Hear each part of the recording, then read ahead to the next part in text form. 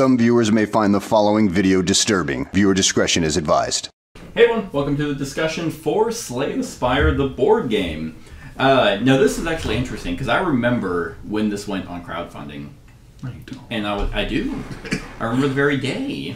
I remember the hour. I was pants around the ankles mid-jork, and I was like, I was Slay the Spire. I was straight beating my knee. Yeah, to Slay the Spire, Rule 34, ironically, and then twisting my hog. Yeah, it was like, oh man, it's going on Kickstarter. So Slay the Spire is not a roguelike that I frequent. I played it a couple times. It's fun. Yeah, like it's clearly very well made. Yeah. Like it is a clean, amazing example of a roguelike. Mm-hmm. It's quick, fast paced. Very quick, very hard, yeah. very difficult, but it's random. Exactly. So it's like you got no one to blame. My favorite roguelike that I have 100% is actually Hades. Yeah. Because I prefer roguelites because of meta progression and ways to be like, okay, I didn't do well this turn, but I got some permanent stuff that'll make me better next time. Exactly. Yeah. And Slay the Spire isn't that, but it was always intriguing that people who really like this, it's like, this is almost the perfect transition into a board game. Mm-hmm. What made me not want to get this was because it's like, well, if it's so close to the video game, why not just play the video game? Exactly. But it's got co-op.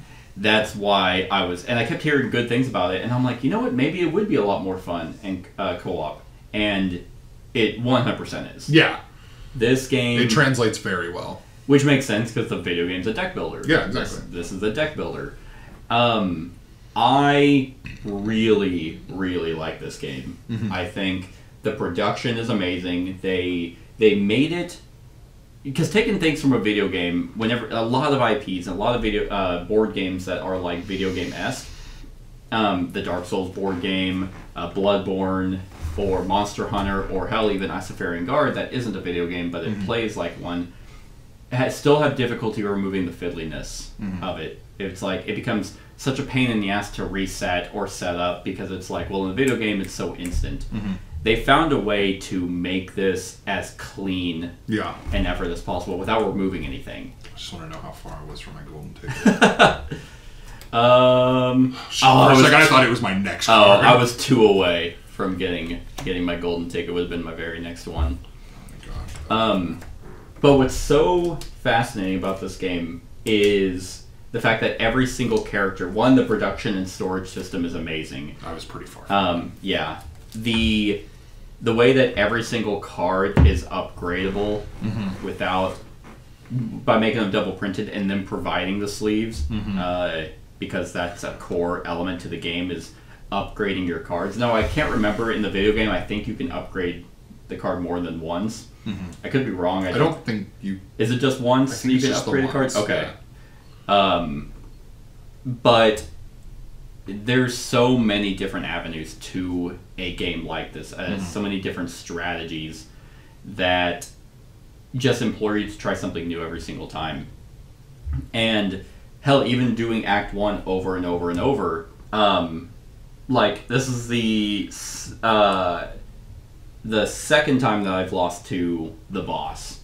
And in a lot of other games, I feel like I would be annoyed by that, but I think because this is a roguelike, it's fast. Yeah. And it still feels unique every time you get to it. Exactly. So it's like, you know that, Act 1 has, I think, 3 bosses.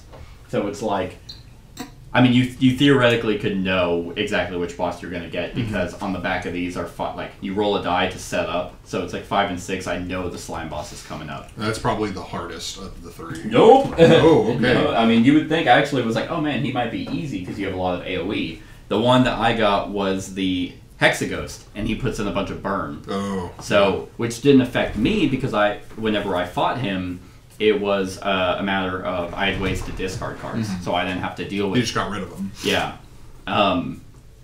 But they start to hit really hard. But that's part of the strategy, is that if I go to set up for Act 1 again, I roll a 5, I know that it's the slime. It's the slime, so you kind of are going to build a little bit different to do better as the game goes on. And I can't remember if in the video game you know what boss it's going to be. I think it's random. Yeah, I think it is RNG. So you have a little bit more control here, which is fine because I feel like, I don't know, I feel like the video game is easier because I feel like I've had better chance. It could just be complete luck, but I feel like I've been able to beat the bosses at least in Act 1. Yeah, I've gotten through Act 1 a few times. Yeah. But it's still not easy. Yeah. It's the same thing as like, did you ever play Dicey Dungeon? Nope. It's another one that's very similar to this, but it's more of a roguelike because you can upgrade your characters and stuff. But it's also still a deck builder. Oh, okay. And it's also dice drafting. Gotcha. It's very fun. Okay. I think it's on Game Pass. Cool. Yeah. Okay. But it's very reminiscent. It's just a different way to do something very similar to this. I think what I'm more amazed by is every character has their own separate deck. Yeah, which is awesome. It's so unique. Cool. It's fun. There's no seeding or anything. You just shuffle this deck, and you might get into a situation where you can get some rare cards, which again are character specific. I don't know what well, actually I can look it up because people have gotten their order or their pledges. So Slay the Spire.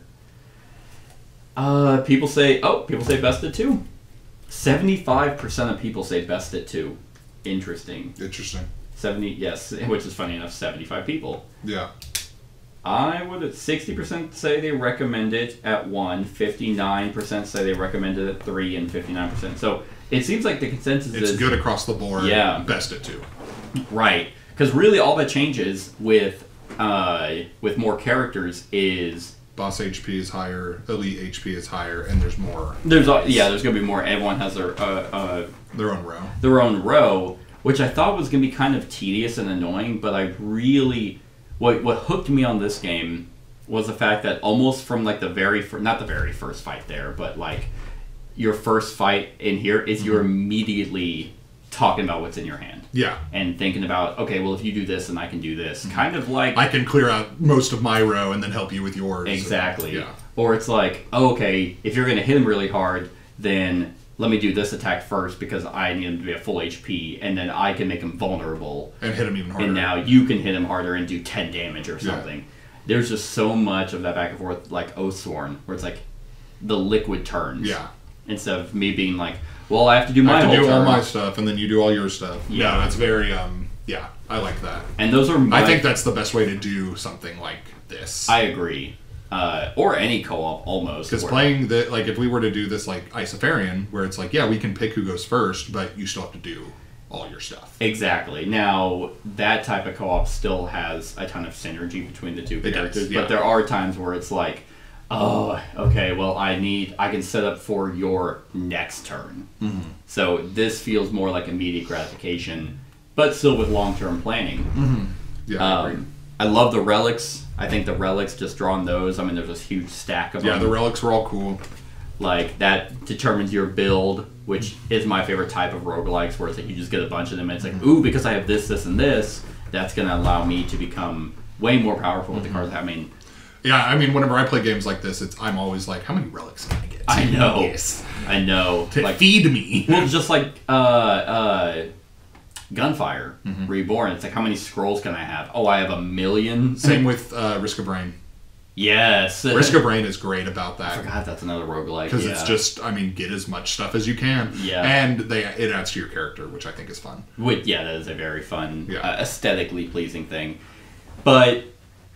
Yet this game is still so brutal. Mm-hmm. Like for the run through, I was hoping to showcase more, because I think people who watched my Gen Con video asked, they're like, "Oh, we really want to see Slay the Spire, probably Acts 2 and 3," and it's like, well, I'll try. Get to yeah, I'll try. Now, what's cool is they have these unlocks on here, which I forgot about the app. There's an app in here. Dumb, for the game. Stupid idiot. Which, one, has a rule book, but it also is that music? Has the music. I don't want to get copyright restricted. Yeah. But you can click on progress, and so in here, and it saves it. Whenever you finish a game, each player checks 1 box per boss defeated, plus 1 extra box each. You must check boxes for your character until they are all checked, and that allows you to unlock cards for your character. Awesome. Yeah. On top of that, kind of like what Dead Cells does with the keys. The cells. The cells. Yeah. After you defeat an Act 2 boss, you unlock Ascension 1, which Ascension 1 is harder elites. You open the Ascension pack and replace elites in each act with the Ascension 1 elites. Nice. So they have in here ways for you to kind of legacy it to make it harder and just Get give you some more new and game more. plus going on. Pretty much. Yeah. And again, it's all clean and organized in this one box. It's on a million different expansions. I dig it. Like, I mean, do you have any negatives on the game? Not particularly. No, I think for what it is, and I mean, just being transitioned from video game to this is pretty good. I mean, I'm impressed. Yeah, it's very well done. This was a game that I was looking at Gen Con, saw it was going to be sold there, and I was like, if I see it, you know. But then day one, I couldn't find it, and I couldn't even find the booth that it was at. I'm like, I guess it's not here, because sometimes the Board Game Geek list of Gen Con releases isn't accurate. And I'm like, okay, well, that's fine. I don't need it. And then the end of day one, I walked by and I was like, oh, here it is. And they had sold out. Yeah. So I was like, okay, next day, I'll just try and get there early. And they had 100 copies each day of the collector's edition. And that line was pretty huge, but I was able to snag a copy of this, which came with the metal coins, the character playmats. Nice. I think the only thing Kickstarter that I didn't get is, I believe, this is playmat. They have neoprene. And I think there's like an extra pack of cards. But for the most part, the collector's edition is the Kickstarter. Yeah. And this was the only game I got a chance to play while at Gen Con, and I was like hooked. I was like, I'm amazed. Yeah, it's super fun. And in terms of negatives that I have, I think from because whenever I was playing this, there was a guy who had his own Kickstarter copy, and he was raving about it. Yeah, and then he was like, I don't get the novelty of it. But, yeah, dude. I told you about the guy who... Yeah, the KDM. Yeah, while we were watching the KDM booth, he just walks up and he's like, do you know what the novelty to this game is? And I was like, no. Triggered. I'm like, dude, that was like flashbacks. I'm like, there's no way. Like, two thoughts. I'm like, okay, he's either making a reference, or did I get another guy who brought that up? You turn out it's the same dude. What the? This is the game you were comparing it to. But, yeah, so he said that the sleeves that come in the game, there's not enough to sleeve every card.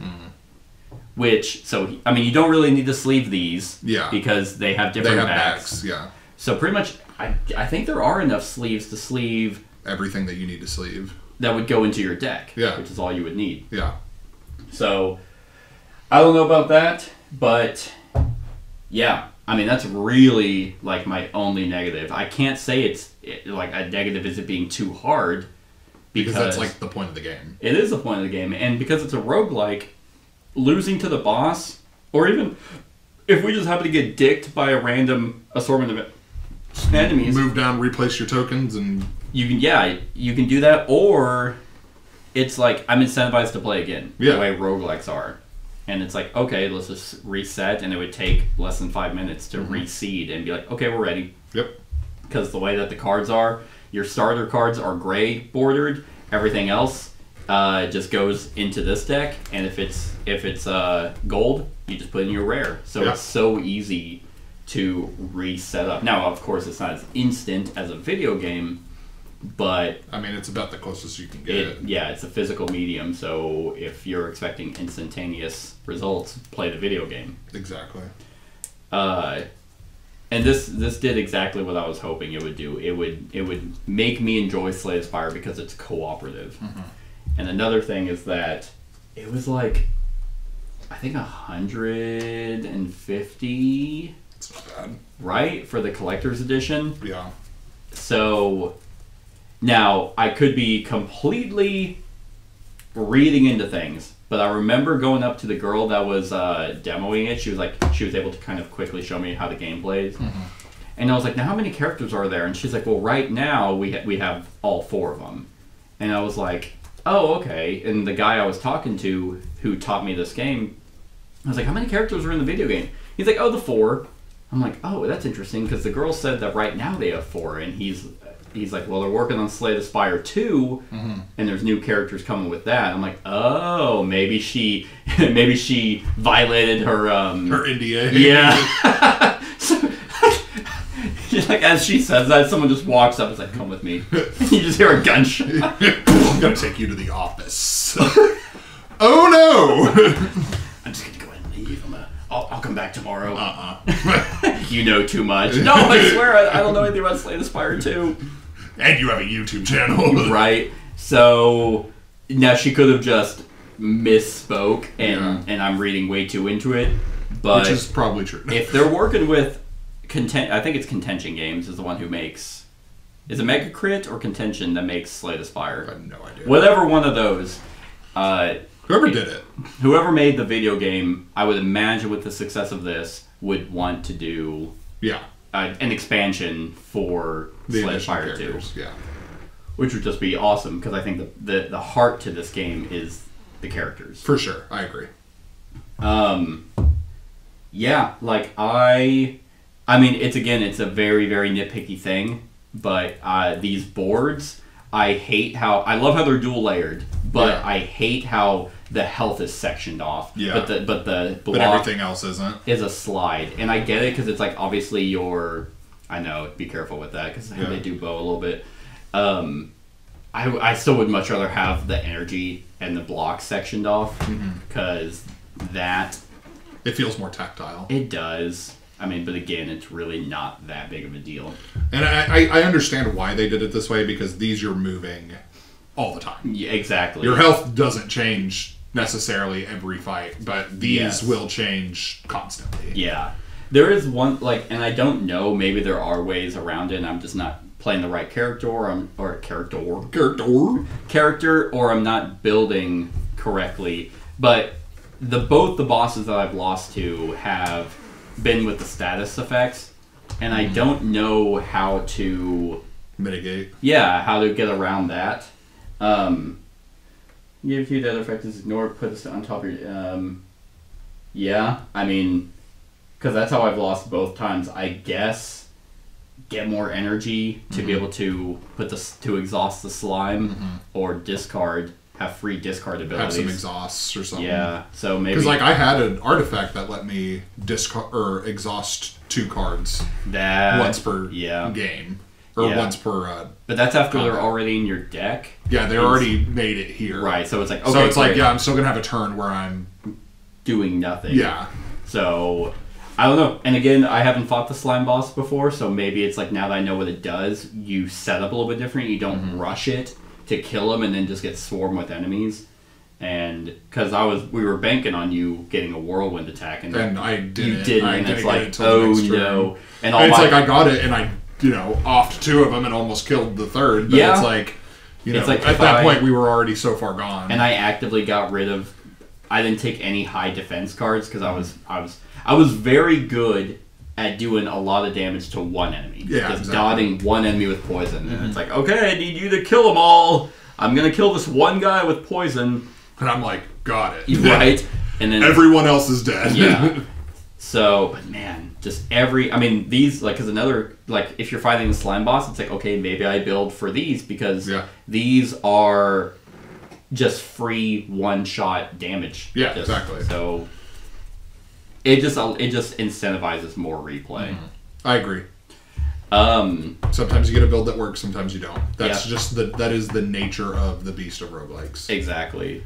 And I'd like to talk about what Acts 2 and 3 do, but I imagine they're just different enemies and way harder. Yeah. I do know gameplay stays consistent. It's just there actually are quick start rules though, which is nice. Yeah. There is an Act 4. Right. Okay, Act 4 must be unlocked. And you must obtain all 3 keys by the end of Act 3. Oh, wow. So that's where they are. I thought there was an Act 4. But there is a quick start where you could just to start the game in Act 2 or later. So if you don't want to try and get through it like normal, you could just be like, I just want to see what Act 3 is like. If you're a quitter. If you're a pleb, you start with 1 Niao bonus, 7 gold, 4 card rewards, 1 transform. You roll the die 3 times to get whatever result you get there. 1 potion, 4 relics, 2 rare rewards, 2 boss relics, 3 card rewards, 1 card removed, 4 upgrades, and the merchant visit once. Okay. So that is neat that it's even in here, though. Yeah. They have a way for you to check out the game. And they have achievements, like, just to unlock. I don't know what they do, except just give you that. So achievements, Jax hit the strength limit of 8, Catalyst hit the poison limit of 30. Just like stack. Yeah. I don't know what they do, but maybe they're just achievements. Yeah. Which are probably achievements pulled from the video game. I bet. As an optional game mode, you can play a daily climb, roll the die twice, and gain 1 random game modifier from each section below. So if we're playing the daily climb, it's a 4, which is transformed all gear or all card acquires become transform a card. Oh. Which means you get to discard a card from your deck and just draw the top card. Oh, cool. And then 6, Prismatic Shard. Prismatic Shard. Start with the Prismatic Shard special relic. Also, when you gain a card, each revealed card must come from a different card reward deck of your choice. This can include colorless rewards. When you gain a rare, each revealed card must come from a different character's rare deck, so you can actually mix cards. Nice. Prismatic Shard special relic, which is page 19. What's that? I don't know. Why don't you know? This is the first time I play it. Well, I don't know either. But there's different ways to play the game included in here, which is just amazing. Yeah. And they also make it easy on you with your character's upgrades. And the app. App is cool. And the app is there for rule reference and music and progress. Very and fun. Yeah, it's pretty fantastic. I agree. So, on the scale of 1 to 10, Keith, what are you giving? Yes, Slay the Spire is good. Garbage. I'm going to throw it like a 9.5. 9.5? Yeah. God damn. It's super solid. A perfect 10 is just so hard to deal out, but this is about as close as I have nothing to nitpick. I know. Yeah, I mean, we're literally just being like, I wish the energy and block was sectioned off. Yeah. Just stretching for something. Exactly. It's fun. I mean, it is exactly what it says it is, and I like that. I am going to give it a 10.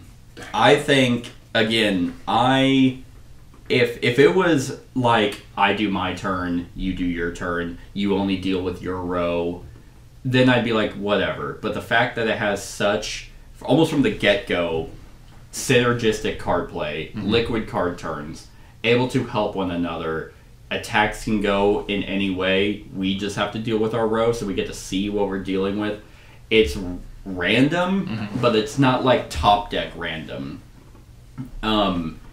It's pretty much, to me, the perfect adaptation of a video game to a board game, which makes sense because the video game is a deck builder. Exactly. It has infinite character builds. Replayability is there. I mean, it's got everything that you would want. Exactly. From a roguelike, but it's a board game. The insert, the organization is awesome. The extra stuff of the app with the music and the unlocks and the ascension and the daily climb and the achievements and the Act 4 stuff. The fact that if you just keep getting your ass beat in Act 1... And you can skip. And see what Act 2 is about. They just thought of literally everything. And... It's fun. And at the end of the day, it is fun. Yeah. Like, losing to the boss is not like, ugh, like, I don't want to do this again. Yeah. It's like, okay, well, now we know what we did wrong, let's try again. And it's quick. Yeah. I mean, each act is probably about, I guess I don't technically know about Act 2 and 3, but in my games of Act 1, it's about an hour. Yeah. And I mean, it says 60 to 90 minutes. That's probably per act. Yeah. And it has a save system. Yeah. If you win Act 1, you can pack it up. Yeah, exactly. So, no, it's great. So yeah, I got pretty much no complaints. We ain't got no beef with this game. And it's all condensed. It's not, again, a million expansions that I have to, not fit in the box. Or it's like, oh, okay, I have Slay the Spire. Let's quickly set it up. Yep. And I don't know about Slay the Spire 2. I don't even know how many updates Slay the Spire had as a video game to get to where it's at today. It's still relatively active as far as I know. I know, the Reddit, funny enough, I do get promoted the Reddit page, but I'm not actually on it. Yeah. I think... I've played it recently, and it's still fun. Yeah. So... I'm just wondering how, many updates they had to balance it out. Oh, yeah. So I'm curious if Megacrit or Contention Games is actually going to do a Slay the Spire 2 with new content. I would imagine so, but maybe they might wait. I'm into it. Yeah, I really don't have any complaints here. And for the most part, it's also self-contained. This looks like it's a table hog, but not really. Mm-hmm. It's a table hog because we set it up that way. Right. But we still have all this space. Yeah, and then, you have your static stuff, which I thought was going to get tedious or, repetitive, but it's that stuff's static, but then these are random. Yeah. And curated in such a way that feels fresh every time you play it. Exactly. And every act, of course, has different encounters and elites and summons and events. Yeah, it's fantastic. Yeah, very fun. So, that's our thoughts on Slay the Spire. Let us know what you think of the game in the comments below. Other than that, like, comment, share, and subscribe, and have a wonderful whatever time of day it is for you. Hey everyone, thank you for watching, and I really hope that you enjoyed the video. If you would like to see more of my content, go ahead and click that subscribe button and the bell to be notified whenever I upload any new content. If you feel like supporting the channel, you can go ahead and click that Patreon link to be taken to my Patreon, and any help is truly appreciated. Other than that, stick around for any other run-throughs or reviews or cool top 10s or whatever I feel like putting on. Other than that, like, comment, share, and subscribe, and have a wonderful whatever time of day it is for you.